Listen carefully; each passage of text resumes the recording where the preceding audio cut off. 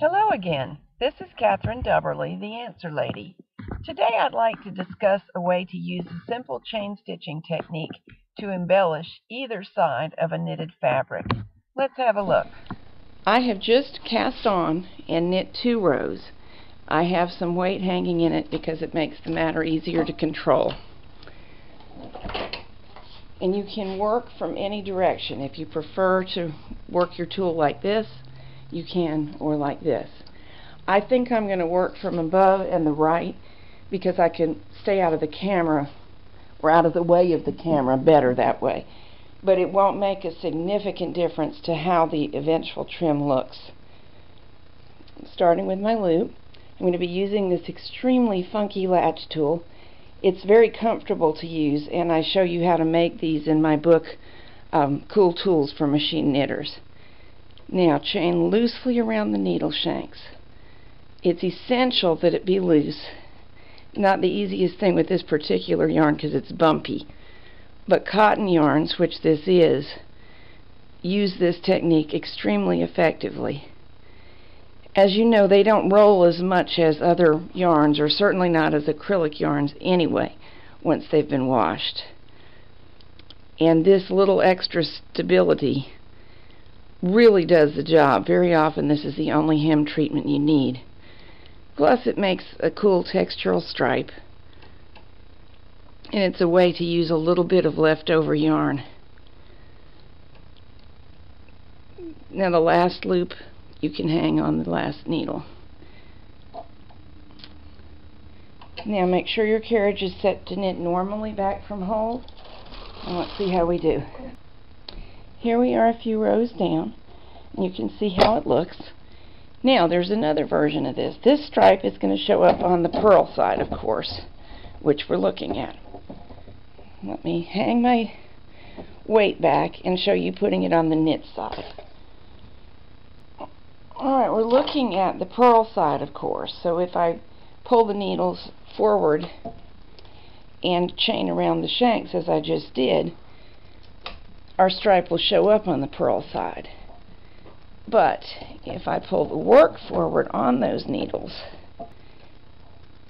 there we go. With the work forward on the needles, I'm having to take the weight off because it prevents me from pulling my work forward. If I didn't have the ribber in place, it really wouldn't be a problem, because with the ribber, the machine's at a slant and it would be flatter if it were not. I had a little trouble setting up a position where I could get to my work and the camera could still see, but I think I've got it now. The work is pulled forward. I had to remove the weights in order to do that. I would have preferred to leave them on, but they kept making the knitting slide back to the base of the needles. And what I'm doing is chaining around the needle shanks very loosely so that the next row won't be difficult, but doing it behind the already existent knitting. That time I did not succeed in making a stitch. There we go.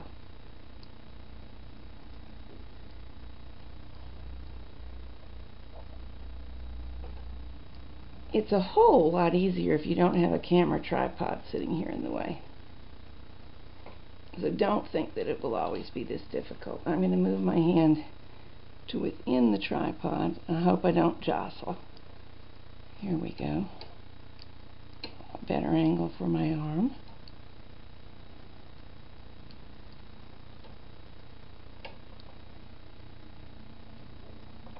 Oh, I'm standing on my yarn supply. No wonder it feels tight. Just a few more to go.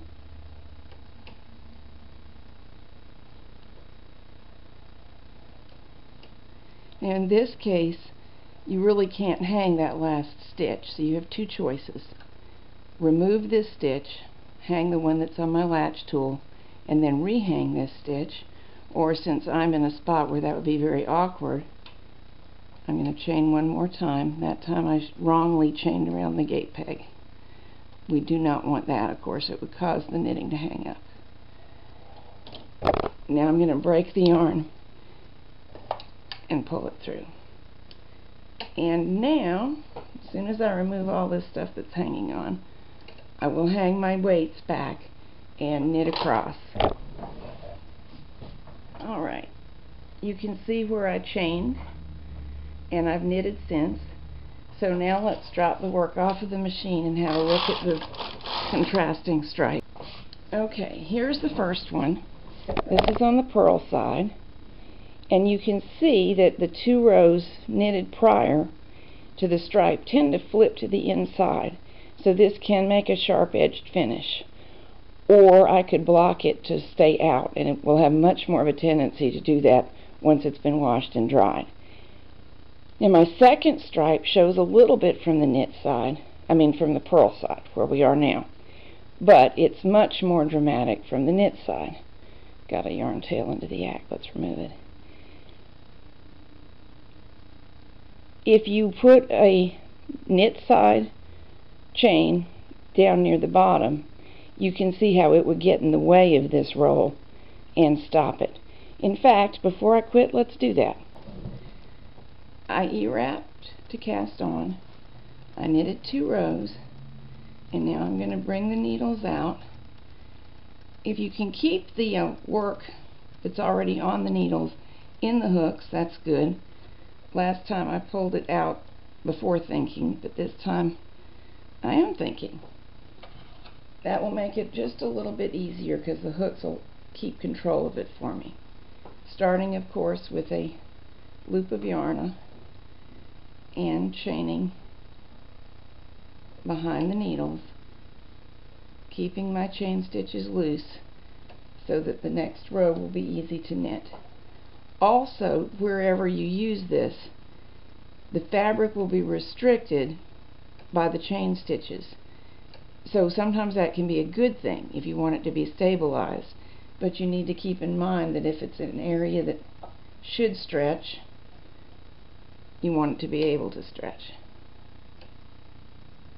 And loose chain stitches are the ways that allow it to keep stretching. Again, I'm going to break the yarn, roll my yarn tail down. Now I can leave everything forward and knit back from hold position.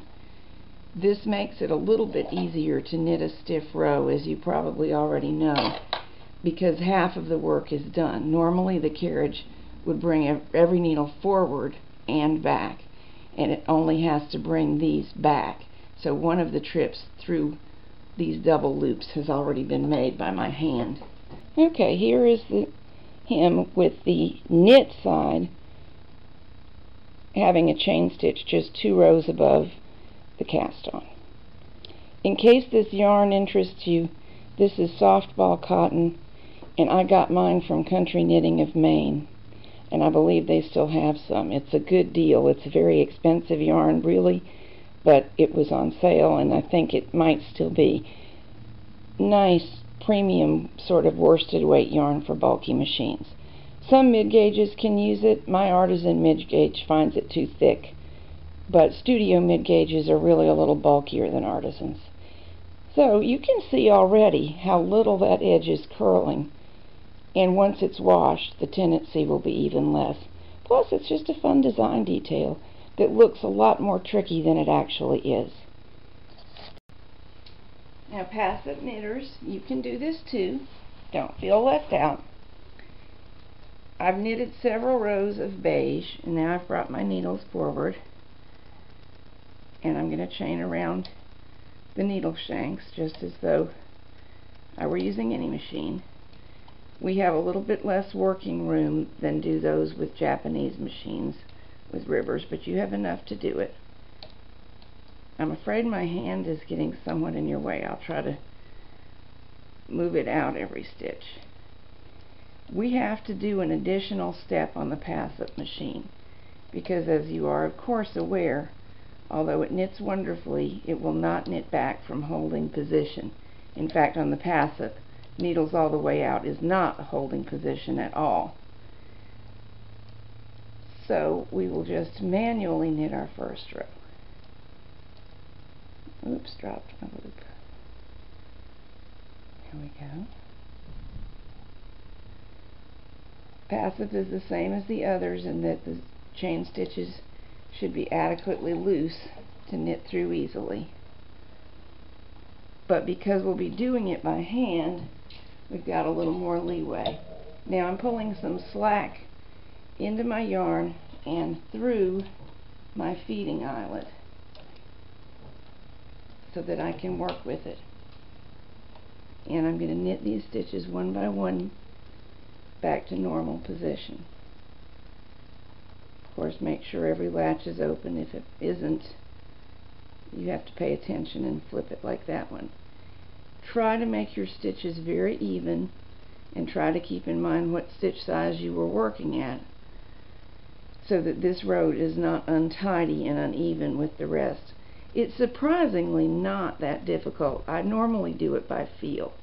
However, if it makes you nervous, cut yourself a cardboard spacer and stick it back here behind the needle butts so that they bump into it, and that will help you get your stitches the same size every time. It will take a little bit of experimentation to determine what size piece of cardboard you need, but after all, cardboard's a throwaway product. You can fool with it as much as you need to. Now, of course, I'm going to end up with my working yarn still attached to the yarn from the feeder source, but on the wrong side. So all we have to do is set the carriage to GX, untangle any yarn tangles that we have made, and I made quite a few. Looking for G, X, move across gently, return to N. Now I've adjusted this yarn so much there's plenty of slack and I need to manually pull it out. Oops, I need to close my needle beds too. Actually, it will knit with the needle bed dropped, but it knits better in my opinion, properly positioned. Making sure there are no loops in the yarn. Across we go. Pulling in a few more rows.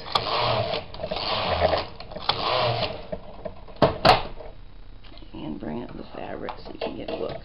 I had a little bit of weight on this to help control it. And there you go. In case you're interested, this is BB yarn and I was knitting it quite loosely. BB is a tam yarn, a very pretty one, very soft. It's less expensive than micro tam and very suitable for baby projects, but I make stuff for myself out of it and blankets out of it for anybody. I think it's just great. There you go. Pretty, isn't it? Nice embellishment for all kinds of purposes. Have fun chain stitching all of your stuff. Happy knitting, and bye now.